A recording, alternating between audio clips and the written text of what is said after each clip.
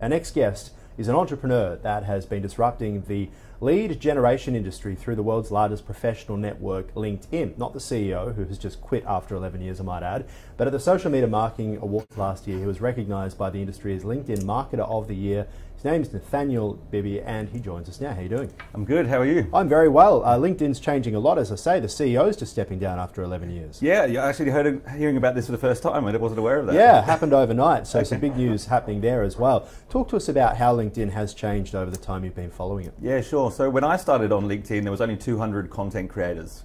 Tony Robbins, Richard Branson, guys like this.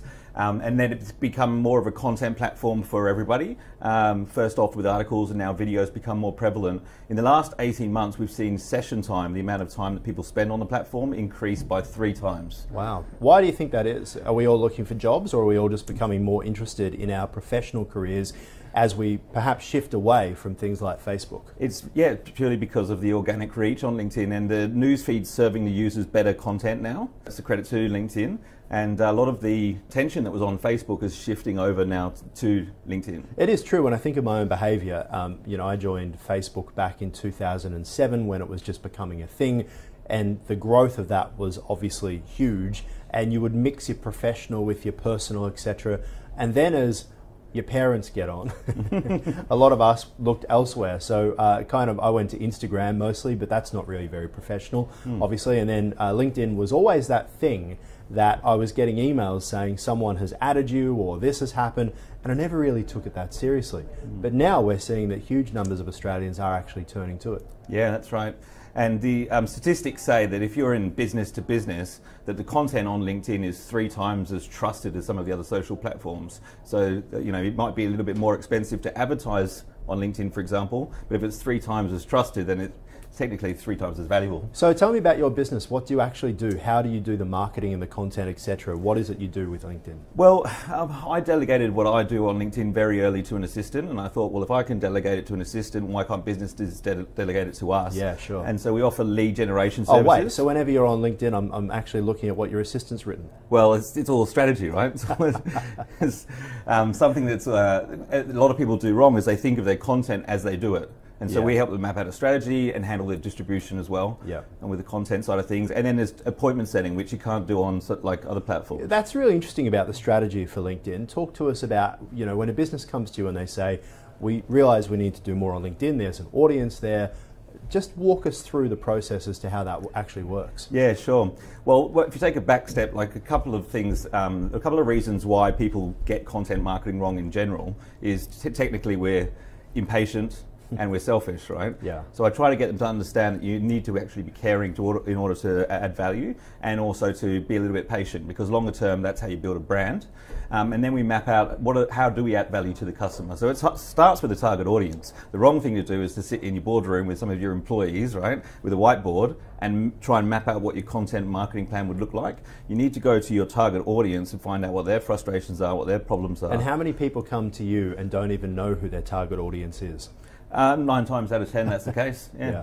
So you aren't really just there to help with the marketing strategy for LinkedIn. You end up essentially assisting them in drilling down who are you trying to reach. Exactly. Yeah, and sometimes we have to help them scale the business as well, because at the end of the day, they don't get return on investment, they're not going to stay a client. And so people think, it's a good problem to have a whole bunch of leads, but a lot of businesses, if they haven't had a huge influx of leads before, they don't actually know how to deal with the scalability of the whole thing. Talk to us about some of your clients, if you can. Sure. I understand it's Apple and even Westpac. So those are the guys at the bigger end of the spectrum. We work with everything down to small businesses. Pretty sure you don't have to tell them who their client base is. Yeah, sure. Well, I mean, companies like that, they want to do everything internally. So it's a lot of consulting and a lot of training and educating and empowering their teams. Compared to when you're working with a medium or a small, what happens there? Then they can literally, they can literally outsource the entire thing to my business, which means that we can scale the business extremely fast if they've got the sales processes to handle it. Which do you find to be the biggest challenge, dealing with organisations where it's kind of internal, or dealing with people where they come to you and they're not entirely sure of what they need to be doing, they just know they need to be doing something, and I guess they hand over that entire creative process to you? Definitely at the bigger end of the spectrum, I see more of an impact, and they tend to know what to measure as well.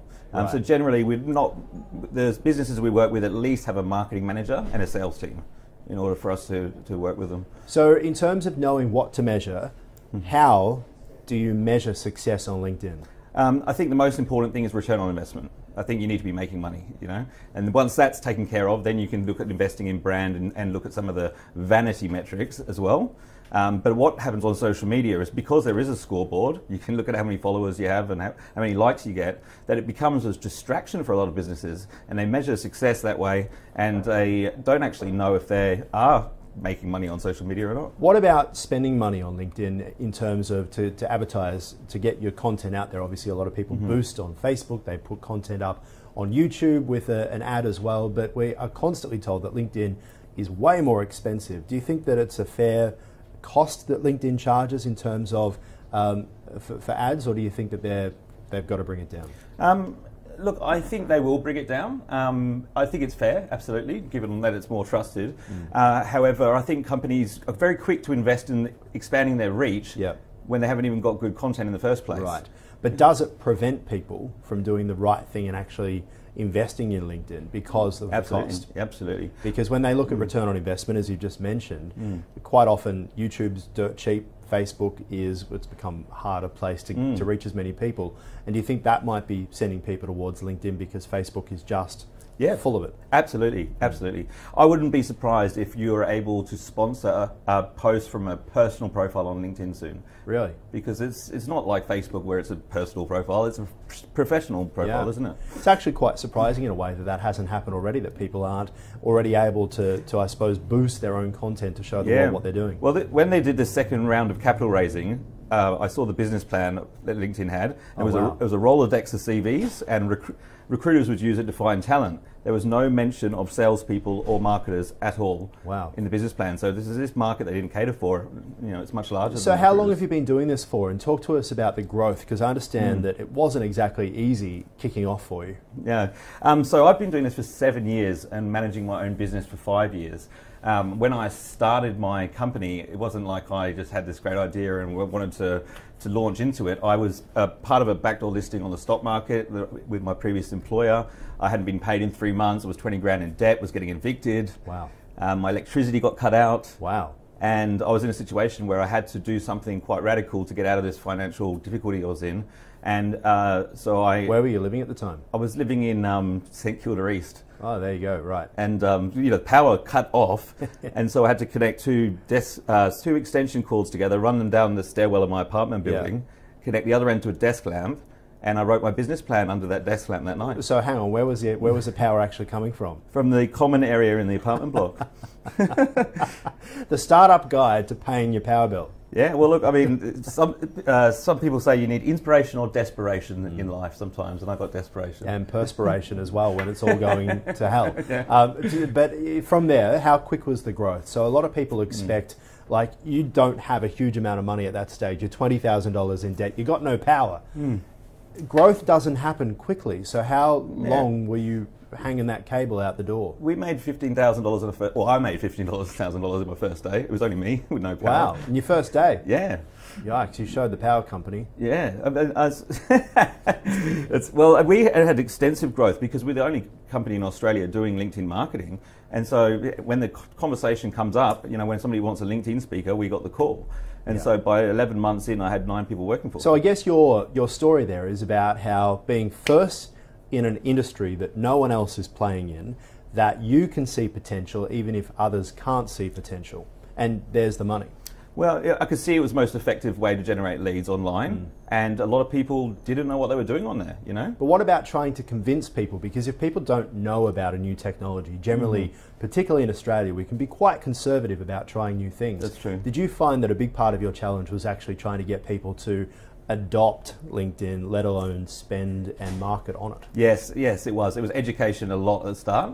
And now it's very different. Now it's like, we're spending $100,000 on Facebook. Tell us how we can spend it on LinkedIn, you know? So they want to shift. Absolutely, yeah. Why do you think that is? It's just return on investment. And there's a lot of prominent people in the marketing and business world that are talking about LinkedIn. So they're very aware that there's a lot of attention there. It's, you know, tripled the session times. And so they just want to know how to do it because it's very different to the other social platforms. So you have now moved to Perth. Is that to get away from the debt collectors from the power company, or? No, it's not. It's to be closer to my family. Oh, I see, of course. The British twang we've got there, I see. Yes. I guess Perth is a little bit closer to the UK. Yeah, a little bit, yeah. So what's it like in terms of competition now? So obviously where you began, you know, it was you I guess cornered the market in terms of marketing here. Now every day on my door comes a tap from someone wanting to do some sort of marketing on LinkedIn. How do you stay ahead of the pack? People mentioned that to me, the competition was increasing, and I've had a look at the competition that's out there, and what I've decided to do to differentiate myself is focus on the corporate market. I think a lot of them are taking opportunities taking the opportunity for what it is. They might have been business coaches or recruiters before, whereas what I did is I was doing all digital marketing. I was doing AdWords, I was doing SEO, I was doing Facebook, and LinkedIn was going gangbusters. So I was like, well, get out of the others. I'll deliver this. Can you do me a favor, and anyone you talk to, please say no more car videos. I haven't seen these car videos. What? I heard about Laura talking about it. Get on my LinkedIn. Please get on my... All I have is, hey man... Oh, hold on, I've got my phone. Hey man, I've just had this great idea. Like, I was in the shower and now I'm driving, and you're like, would you just crash? But it's probably the people you connected to. Maybe the guys in the media industry. The show-offs in the media industry. So would I be safe to say that a lot of people are kind of shifting from Facebook to putting their personal fun side on Instagram and their professional side on LinkedIn, and that's their world these days? More or less, yeah. Yeah, I think when you just work... the chat functionality, I find, is what keeps me on Facebook. Yeah, absolutely. The Messenger's great. Yeah. I think when you're working for somebody else, though, they're lots more concerned about what they do on LinkedIn than when you're working for yourself. Yes. You know, and rightfully so. Like, a lot of the leaders are very nervous about social media. Really? How do you deal with that? Well, I mean, they are worried that it's not going to be in line with brand. But what I think the leaders should be doing is empowering their team to be individuals on social media so that more people can relate. It's really become quite stark. We've seen a few stuffy old types in the finance world who just don't understand a streaming network. They don't have Netflix, they don't have KO or Stan or anything like that. They don't own an Apple TV. They're still in watch Channel 9 News at 6 and then switch over to Foxtel to download their movie. The world is very quickly changing, as the share prices of these places will show us. Absolutely. And yet the leaders of many of these larger financial-based companies kind of haven't got the memo. They're going to get it, because I read a statistic recently, a study showed that we touch our telephones, whether it's swiping or whatever, 2,600 times a day. Yeah. You can't ignore statistics But like if that. you don't know what you're doing, quite often the way that people overcome that is to become more conservative, to stick to what they know and put their head in the sand. Put their head in the stand. It's been interesting to watch. Yeah, I mean, there's getting to a point now where you won't survive in business if you do that, especially in the finance industry or any of these bigger corporates. Yeah. They really can't ignore social media. Anything else you want to add? Just get on LinkedIn, guys. Give it a crack. You know, like LinkedIn give the content creators a push on their first piece of content, so it's a bit of an incentive to give it a crack. We've found that the video side of LinkedIn actually hasn't been as good lately. We've noticed, I think it was about November, that if we post a photograph, and others have said this to us as well, photos are going gangbusters, but the videos are actually not getting as many views organically as they used to. It's about having a mix of content. Right. LinkedIn wants to give users that are doing a mix of content more preference. So don't just do videos, do photos and as well. And articles as well. And articles too. You'll probably find the one that you do the least will work the best, because it's trying to encourage you to do more of it. Interesting. Very, very interesting. The old silly algorithm out there that confuses us all. Nathanial, thanks so much for your time. A pleasure to be here.